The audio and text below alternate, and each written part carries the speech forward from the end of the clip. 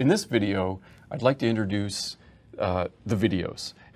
The main purpose of the videos is really to give students the ability to view worked examples and to give you the ability to pause, rewind, rewatch the videos so you can see the worked and explained example as many times as you like.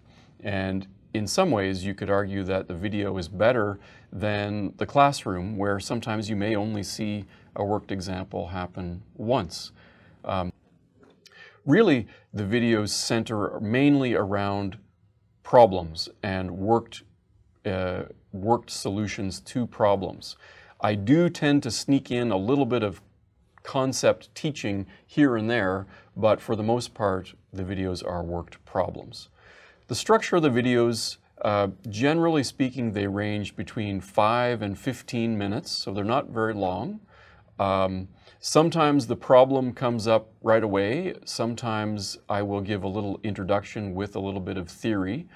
What I'd encourage you to do is wait for my cue to pause the video, then read the problem, and take as much time as you want before you restart the video to see the solution.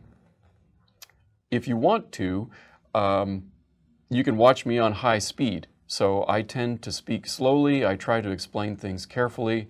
And if you really feel that that's too slow, your video player can be sped up. And if you want to watch me at 1.5 or 2 times normal speed, I would welcome you to do that.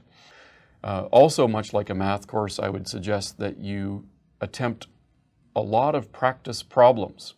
And please use any of the other resources that the instructor has provided for you online. So it may be practice quizzes, use your textbook, use assignments. Usually at the back of every chapter of the textbook, there's a good assortment of problems with solutions, and those are probably the most valuable. And of course, use these videos. And as a last word, I would suggest really learning how to use Excel. I find it's the tool that I end up using most often when I do engineering economics calculations in my life or in my work.